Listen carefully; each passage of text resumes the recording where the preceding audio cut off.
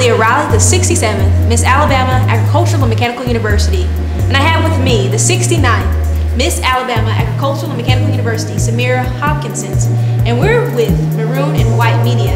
We're just going to have a conversation on the in-depth aspects of who the person is behind the crown. Samira, just tell us a little bit about who you are. And of course, I've introduced you, but you're lovely, you're beautiful, but you have a soul and you have a mind, and we want to explore some of the facets of just who you are.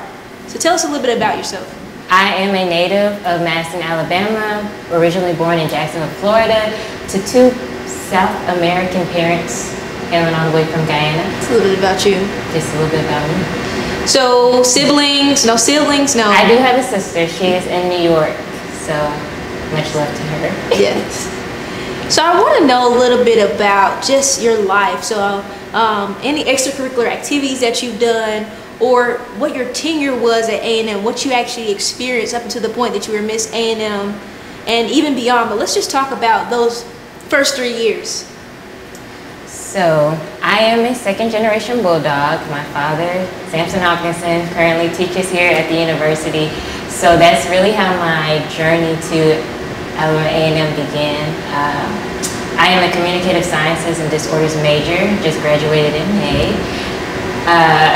So my first interaction with the university would have to be through my organization, NESHLA, which is the National Student Speech and Hearing Association, where I got to serve as undergraduate representative, and that was a pretty cool experience to be able to be the voice of the undergraduate population, because that program is mainly driven by the graduate students, but the undergraduate population is so big and we had some ideas that need to be heard, so I was the one to do that.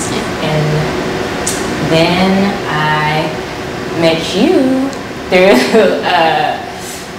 I can't remember, it wasn't a fire. Bible study. It was a Bible study. And we used to have Bible study at Foster at 9 p.m. We were lit for Jesus, right? Yes.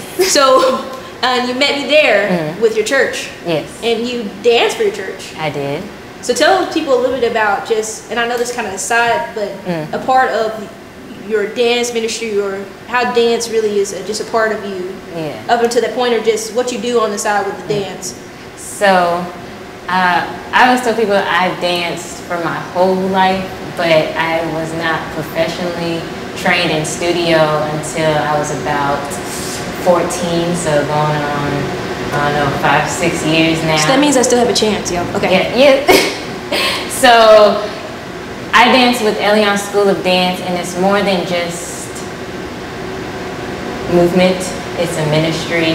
It is how I express myself when there are no words, when I'm not sure how to put it together and express it. That is my love language. That is my safe space. Dance is really my heart. So to be able to bring that to campus and it be a place where I could express myself, my true self, that was pretty great, and I guess kind of started my journey as to what.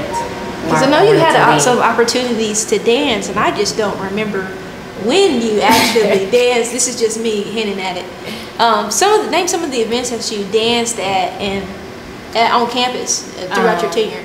Yeah, so we've danced at the Women's Tea, Miss A&M's Tea, your coordination, other Bible study events. Almost any time we could get Jesus on this campus, we were here. Yeah. What led you? What was that spark to say, I want to be Miss Alabama A&M University?